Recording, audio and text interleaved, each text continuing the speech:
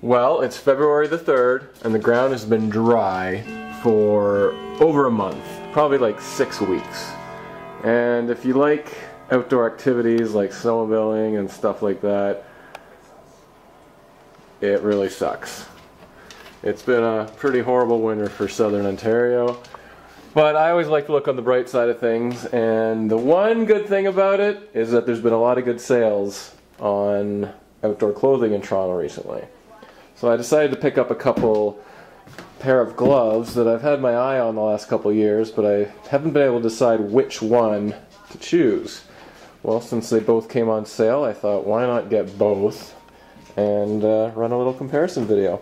So this is going to be my initial impressions, or first impressions, of the Marmot Ultimate Ski Glove versus the Black Diamond Guide Glove. And maybe in a couple years after I use them for a while, I'll have an update video to see which one actually works better. Maybe I'll even try wearing one on one hand and one on the other at the same time to see which I like better. But yeah, so this is going to be an initial comparison video, just to kind of give you guys an idea. So in terms of what comes with the gloves, they basically come with the same thing, except the Black Diamond Guide Gloves come with Nikwax weatherproofing for leather. So that's a little bit of an added bonus. You know, it's definitely important to add this Nikwax leather weatherproofing just to make your leather that much extra waterproof. Now, if it doesn't come with it, like these Marmot gloves did not, you can of course buy it separately. This was $10 from Mountain Equipment Co-op or your local outdoor store. Otherwise, these gloves are pretty identical. As you can see, one big difference that you can see right off the bat is that the Marmot gloves come with what's called Gore-Tex Active, and the Black Diamond Guide gloves come with Gore-Tex Warm. Just a quick Google search, these two types of technology are very similar, but it's quite apparent that the warm technology is, just like the name implies, you know, better for very warm conditions.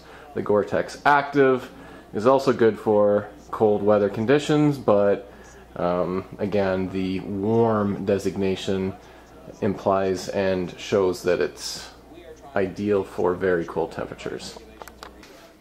Let's check out how the gloves compare against each other in terms of weights. So for the Marmot Ultimate Ski Glove, both extra large gloves are coming in at 257 grams. That's pretty close, if not exact, to what their claimed weight is. Claimed weight of 8.8 ounces. 258 grams equals 9.1 ounces. So that's pretty much spot on. Again, to account for the extra large size compared to the large size that they have on the website. So let's see what the Black Diamonds weigh now. The Black Diamonds are quite a bit more. They weigh in at 365 grams. So over 100 grams more. And for those who want to see it in Imperial, 12.8 ounces. So if weight is a huge concern, the Black Diamond Patrol gloves, or sorry, the Black Diamond Guide gloves are significantly heavier.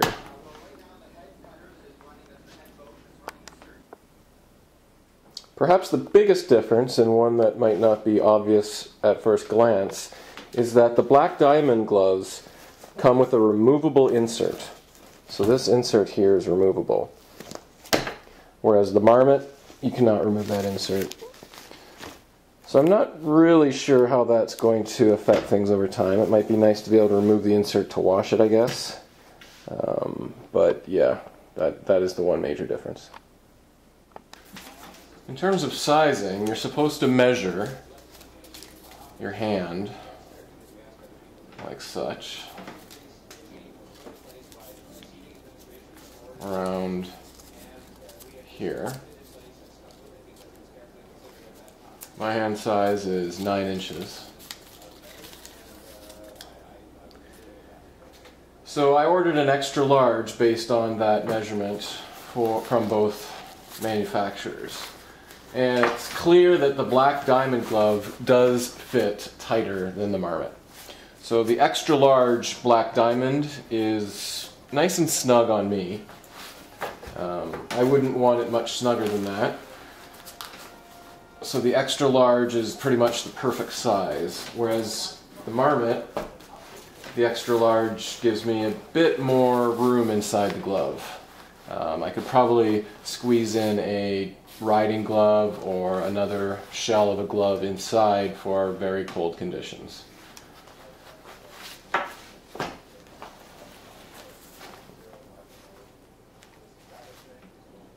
Now the Marmot gloves have these ripples in the knuckles that is supposed to add a little bit of dexterity.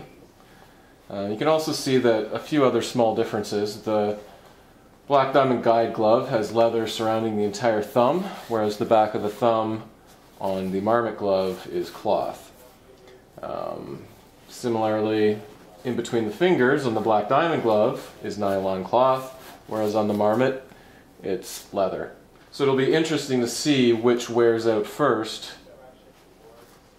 based on the type of conditions I use these gloves for. I quite often find myself yanking on things, pulling on rope, helping people get out of stuck situations on their snowmobile, pulling on winch cable. So, I've often seen my snowmobile gloves tear around the palms and in the between the fingers where I would grab onto things. So we'll see which ones stand the test of time.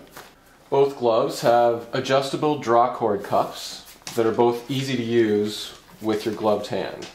So it's just a matter of pulling the one cord to cinch them up, and then pulling the other end of the cord to loosen them back up again.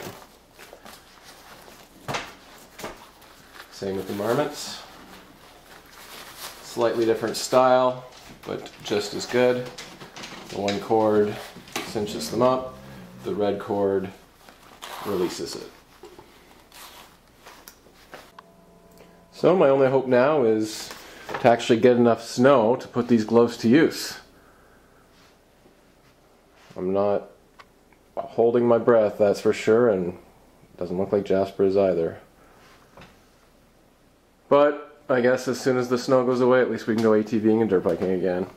And for those cold, early spring rides, either ATVing or dirt biking, I expect these gloves will work well for that as well. I'll keep you posted. An update video will follow in a couple of years.